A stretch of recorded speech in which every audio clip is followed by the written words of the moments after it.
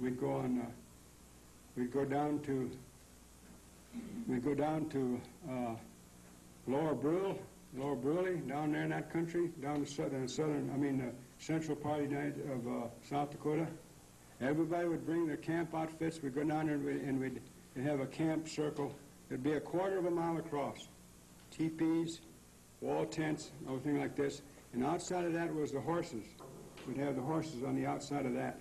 Then beyond that was the sanitary facilities, so that everything was in order. And all of us boys around 12 years old, we had a certain number of head of horses that we had to go take down to water near the creek, which where they had always camped near a nice creek. And then we would picket them or hobble them in a new place where they have fresh grass. And all those people would come down there, and we indeed were all related. We belonged to one another. So if a little child happened to get away from its mother or something like that and ran down and it was lost in this crowd, it was not lost, because it belonged to that little child, belonged to everybody. And somebody would be sure it was fed. And if it was cold, they'd put a blanket around it. And I can remember my grandfather, my old grandfather, one time we went to a meeting such as that down on Pine Ridge. And so my little sister got lost, and there was just a multitude of people. So here he comes, he doesn't speak good English.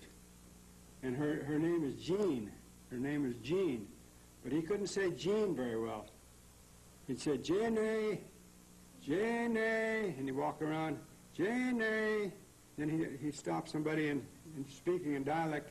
He said, I'm looking for my little granddaughter. He says, have you seen her? He says, she's, 4 years old.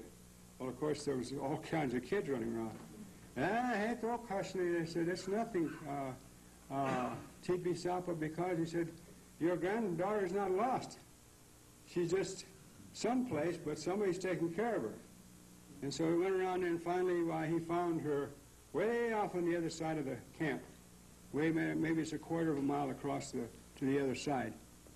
And speaking of the camp, in the center they had what they called Tepeeokea.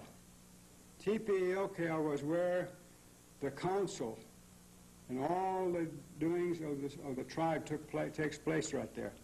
And all the people come over there like that, and then people gather around, and the decisions for the tribe, the decisions for what's going to happen next year, or trying to take care of current things, that's where it was happening.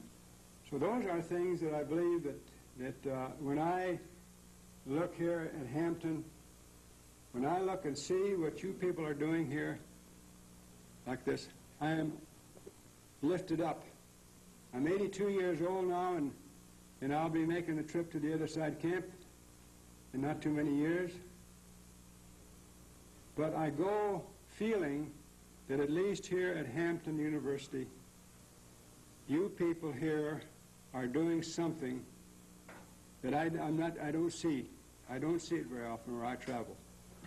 And I've been invited to come around to go to different places, and I see these things, and I'm a little discouraged, because it seems that people are kind of crawling on each other. Instead of helping somebody like this, they're stepping on top of him like that to get up. And that is not the way our people, the old people, lived. And of course, the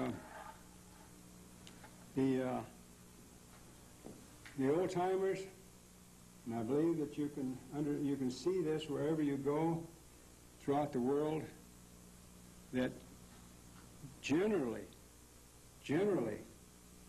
the old people are regarded and cared for deeply, because that's where the wisdom is. And our old timers, we never went to school. I'm talking about the old days now. But we went to the elders to be enlightened about life. because they hadn't lived life. They had suffered pain. They'd also realized the joys and happiness of their existence. They realized that there was a time that they were going to go down, or not go down so much as to leave. I'll never forget, I used to run around with a little boy by the name of Winfield Loveswar. Winnie and I were great friends. And right across from where my grandfather lived, where I lived, right across was a place called Chain Buttes. Chain Buttes was up there like this, and where the old-timers would still go up on top of those buttes to sing and to pray. And I can remember, it was about 7 o'clock in the evening. It was there during the summertime, just beginning to dusk, just started to come, you see. And the sun had walked across and was going down over there. And I could remember it up there like this, and Winnie and I were up there like this, and some old man came over there like that. We couldn't see him, but he was standing up on Chain Buttes. He was what they call Ichilon. That means a death song. He was singing up there. He knew that his time was up, and so he went up on Chain Buttes there to spread his arms like this and to pay gratitude to his Creator, and those who could hear him pay gratitude to those still living for what they had done for him, and to announce the fact that he would be leaving this world. And it was kind of an experience for me that I'll never forget, because I thought of how we live our lives and how we are in such a big hurry. Boy, 100 miles an hour, got to put her to the floorboard. And I believe that that's one of the things that we're missing. I think that we have to take more time. We've got to turn to one another and love one another. Put your arms around each other. You don't have to have any secondary reason to do that. To your wife or to your husband, put your arm around them. So what's that for? Does it need to be for anything? Just because you're who you are. And that's the way our old Sioux people were. And they were not a bit backward about it. It was not a thing of manliness or anything like that. It was a matter of being a human being. And in those days, of course, they liked to kid the Sioux about the women doing all the work. That was pretty much true. But the men were out also defending their families. They were out hunting. They were out putting their lives on the line. And they had to go and defend their people against other tribal people who might have reasons to go against them. So those are things I believe that to me, we've lost. Hopefully,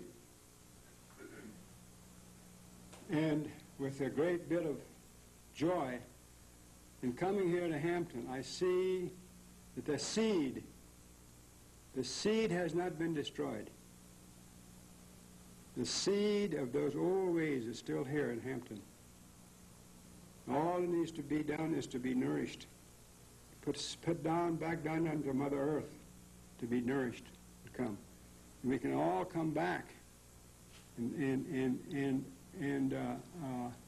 live in accordance to the feelings of those old timers and to enjoy what we have. Indeed, that little seed, if we're not very, very careful, it can be extinguished.